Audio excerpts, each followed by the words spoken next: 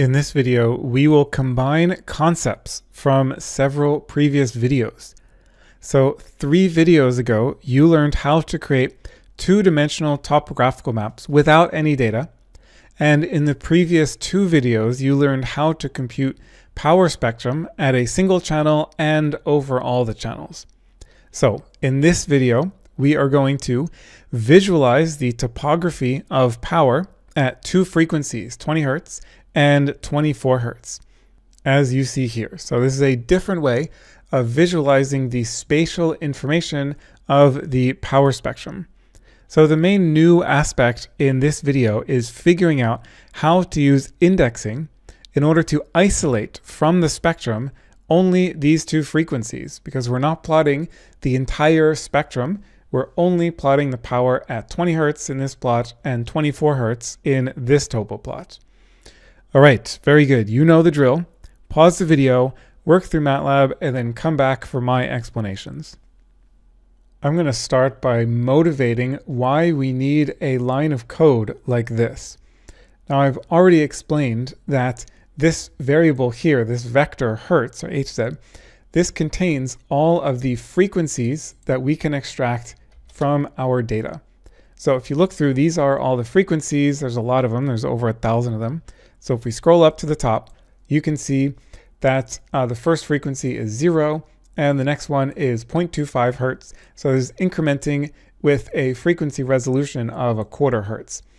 Now the thing is, we want to access the power spectrum at 20 Hertz and at 24 Hertz. However, if we look at the 20th index into the Hertz vector, we see that that corresponds to frequency 4.75 Hertz.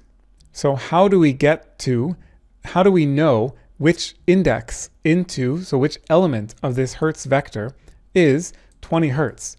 Well, there's a couple ways we can go about it. We can just kind of randomly poke around and we find that it happens to be index 81 is 20 Hertz. But randomly poking around like this is not a very useful or scalable strategy. So instead, what I'm going to do is use this function dsearchn. And what I input here is the vector of things that we want to look through. And then I want a number, and MATLAB is going to return what is the closest, or the index of the closest point in Hertz to this number that I specify here. So I'll show you what that output looks like. The output of this function is actually 81, which we have already determined just by a little bit of trial and error guessing. We've already determined that Hertz of 81, so the 81st element in this vector Hertz, is 20 Hertz, the frequency 20 Hertz. Okay, so that's why we're doing this. Okay, so this was for the first frequency, which is 20 Hertz, and then we also need 24 Hertz, so I copied and changed that 20 to 24. Now, it turns out that you can get both of these indices in one line of code by inputting a vector here. If you'd like to try that on your own, then go for it. I'm also going to show you that in the next video. One thing I would like to mention about dsearchn, this function, is that it is expecting column input. So you can see that this variable Hertz is actually a row vector.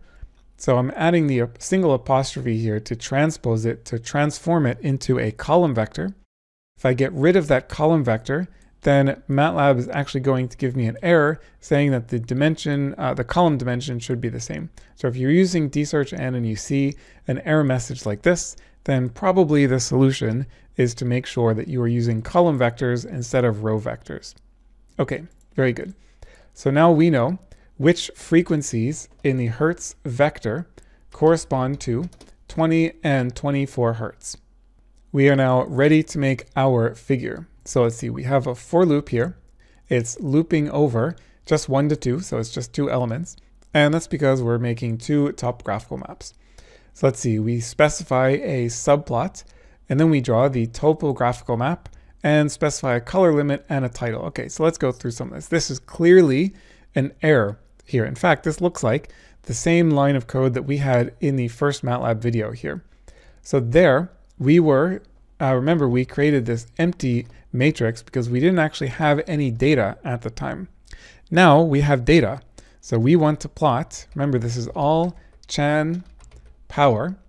This is the data matrix that we created in the previous video. It is channels by frequency.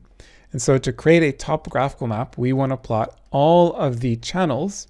And which frequency do we want to plot? Well, this is going to be Hertz IDX and then the ith input, or the ith element of Hertz IDX. So Hertz IDX and then the ith element. So this is going to change on each iteration. Okay, and then I also see this is clearly not right. So MATLAB is giving us a little error message here, is underlining this at word with a red squiggly underline. So the issue is that we need to encase this in string because this is a piece of text. Now this is not power at I hertz. This is actually power at whatever hertz we specify up here. So therefore I'm going to break this into two separate strings. So the first string says power at, and the second string says hertz. And in the middle, I'm going to write number two strings, so num to string, hertz, and then hertz IDX I, just like this.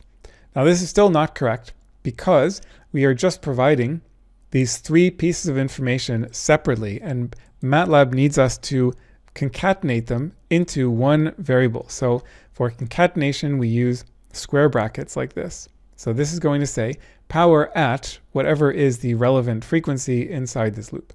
Okay, very good. So let's try running this code and see what we get.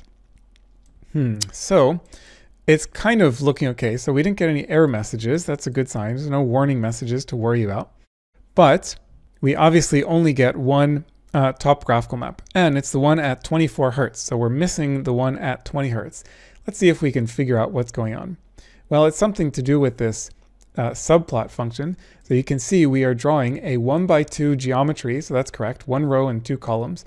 But we have hard coded here that we are using the first subplot. So in fact, MATLAB just put the second subplot, or the second topographical map, directly on top of the previous one.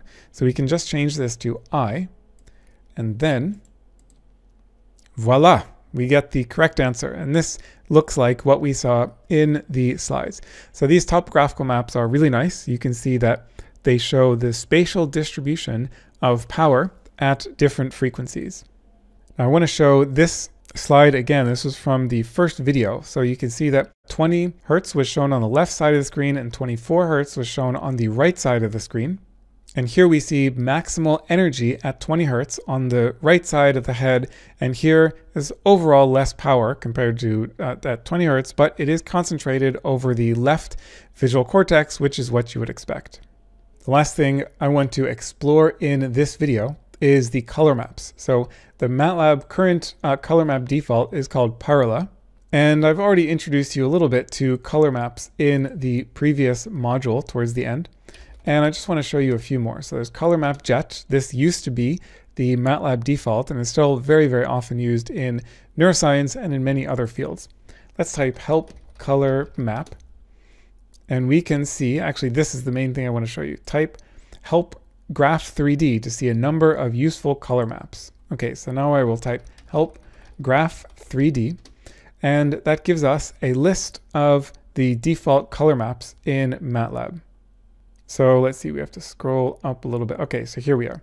So there's Parallax, and let's see, we've also seen hot. That was something we saw in the previous module. And there's a couple of interesting ones. I like cool. That tends to be another nice one. Color map cool.